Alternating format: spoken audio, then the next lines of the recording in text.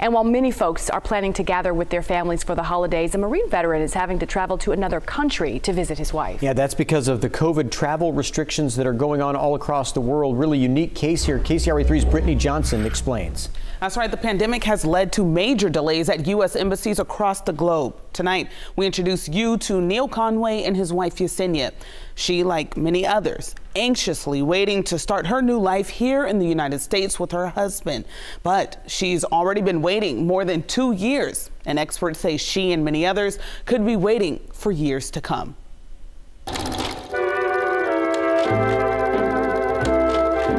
It just clicked in my heart. From the very first time Marine Corporal Neil Conway laid eyes on Jessenia. I don't know how to describe the feeling that I felt, but it made sense. He hoped it wouldn't be the last. Her cheeks are a little bit rosy.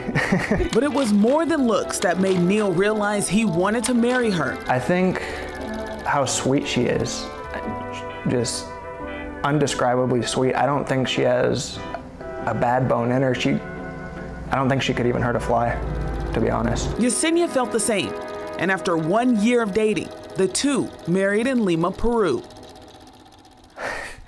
It was one of those few times in my life where I've actually been really nervous. Neil, still enlisted at the time, had to finish his tour in Japan. We started the visa process, hoping that she would be here by the time I left service, and that was 2 years ago now.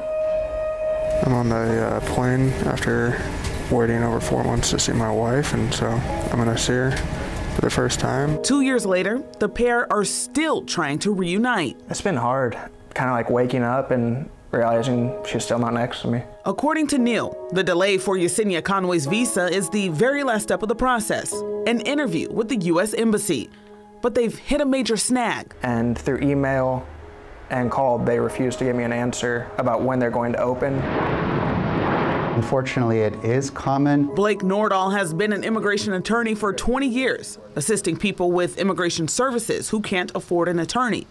He says due to the COVID-19 pandemic, U.S. embassies have less staff on site. I looked before our meeting at Lima, Peru in particular, and I saw that right now they're at about 50 to 70% capacity. Nordahl says it's complex and applicants deal with multiple agencies. At each step, there can be problems that slow down the process or stop the process and make it very difficult for U.S. citizens to help bring their loved ones into the country.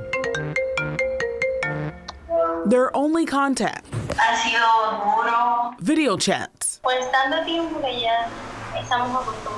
But even pre-pandemic, the visa process took at least a year. As for when embassies will catch up, it could easily be about 5 years would be my guess in terms of when we're able to be back to how we were pre-pandemic and caught up with the entire backlog. His advice to applicants like Neil and Jessenia. In my opinion, it's critically important to have an attorney that can help you through this multiple stage process. For now, this Marine who gave his best years to his country can only hope for a miracle. We both cry. It's the hardest thing. It's like having your heart going out of your chest. I'm here in the Sacramento airport. I'm going to go see my wife. That his next holiday visit will be the last time he leaves alone. It would be the most incredible thing in the world, to be honest. KCRA 3 investigates contact to the U.S. Embassy in Lima, Peru. Now, it confirmed having extended wait times due to the pandemic. Neil also reached out to Congressman Tom McClintock and Senator Alex Padilla for some help here. Now, McClintock's office did confirm filing an expedited request on Neil's behalf. Brandy, Brian, back to you.